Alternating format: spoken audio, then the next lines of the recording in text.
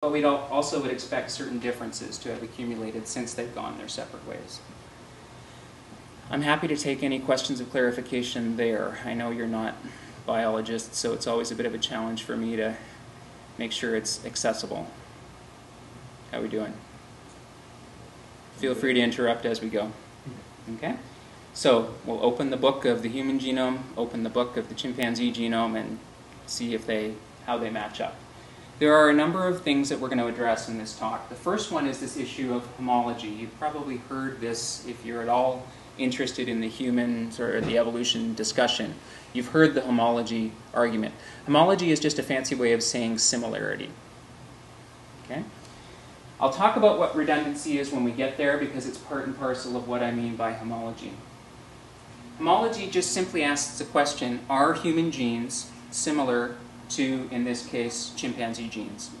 Are they similar to one another? Synteny asks the question, are these genes between humans and chimpanzees in the same spatial order? Not only are the individual segments of DNA, are they similar to one another, are they homologous, but do we find them in the same relative orientation? Is it A, B, C, and A, B, C in chimp, or are they in a different order? And there are many, many, many genes in the human genome, so there's many, many possible orders. So this asks the question, okay, are the genes in the same order? Pseudogeny, or this issue of pseudogenes, is another issue. This asks the question, can we find any, this is sort of genetic archaeology, when we go digging in the chromosomes of these two different species, can we find any evidence of genes that are no longer functional, that perhaps were used at a different time and a different place in this organism's history? So it's kind of genetic archaeology. Go digging to see if we can find the non-functional remnants of genes that used to do something way back when. Okay. And then parsimony or parsimony is just the notion of what's the most, given these lines of evidence, what is the simplest explanation that encompasses and accounts for all of these lines of evidence together. If you've heard of Occam's razor, sort of the simplest explanation for a phenomenon, that's what this is addressing. Okay, starting with homology. Okay, quick, write it all down. What you're looking at here is the genetic sequence of one gene in many different species. The top one is human, chimpanzee is right next to it, and then these various other species. The next one down is dog, this is cow, this is mouse, this is rat, this is chicken, and this is a small minnow called the zebrafish. The gene that you're looking at is insulin.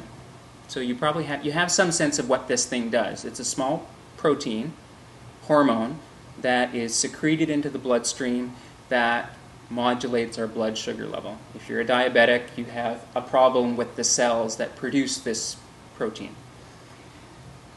What you're looking at here is not DNA code. Again, this gets a bit beyond time for biology class here. If we had 3 hours, we could talk about it.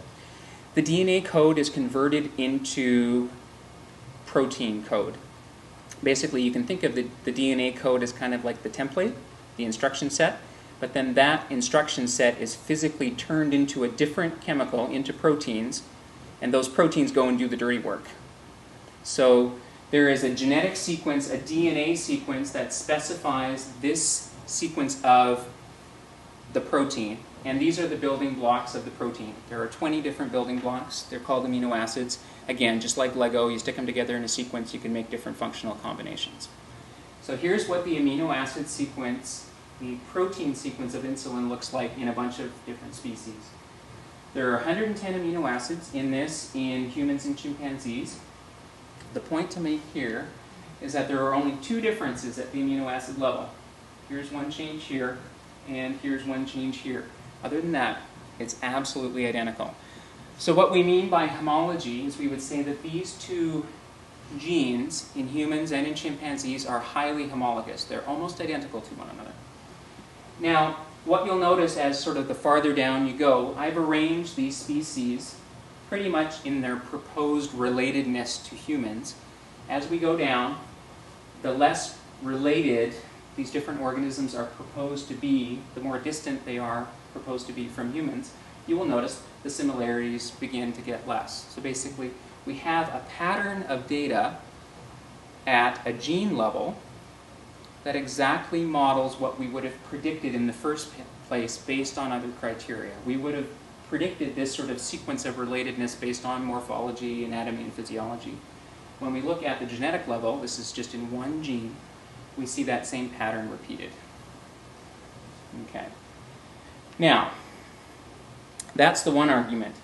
The common counter-argument to this line of evidence is to say, well, you know, insulin's got to be insulin. Insulin's got to do its job. If you're going to be a mammal and have insulin, then it needs to have this sequence of amino acid.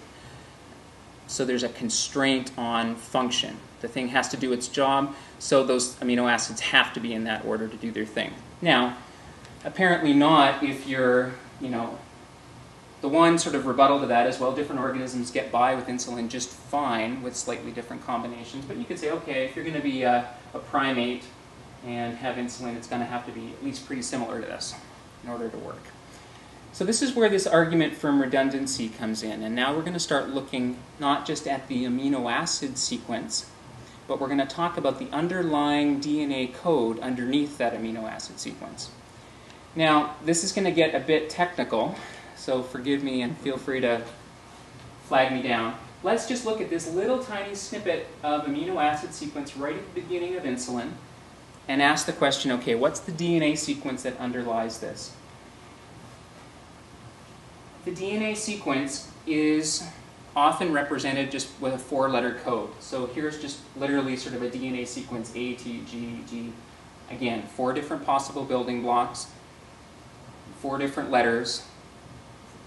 Those letters are read off in groups of 3. And groups of 3 are used to set a specific amino acid. So basically, you read off 3 nucleotides in a row.